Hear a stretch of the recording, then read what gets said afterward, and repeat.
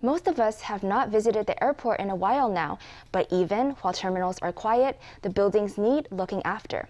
Have you ever wondered who looks after Taiwan Taoyuan International Airport's incredible vertical glass roof? Tonight, let's meet the repair team who brave wind and rain to climb up there week in and week out. Without them, the landmark would soon be in ruins.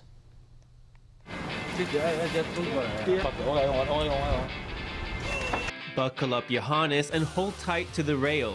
Workers ride a construction car up to the top of the airport roof before climbing carefully out. There, they attach more safety ropes and get to work in the doorway to Taiwan.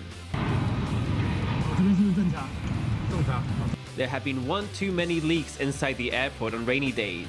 These special forces are here to sort it out, patching up the holes in the glass roof above the terminal.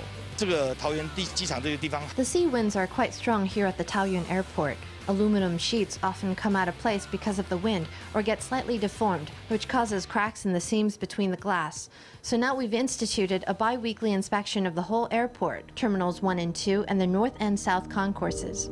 The roof of the airport has an unusual design, almost vertical at the top. Workers have to be athletic, getting off the construction car and relying on climbing ropes to stay safe. This glass is really quite dangerous. It's not like typical glass, which would have a shorter surface. This horizontal surface is quite psychologically challenging. Some people can't bear to get on it. At its steepest, it is 90 degrees. At every inspection, we have to carefully find a way to let down our safety equipment from above.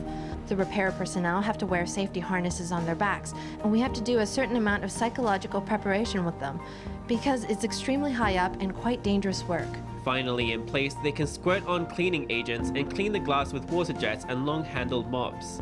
Cleaning is a vital part of maintenance work. These special forces work out of sight, but without them, the show would not go on.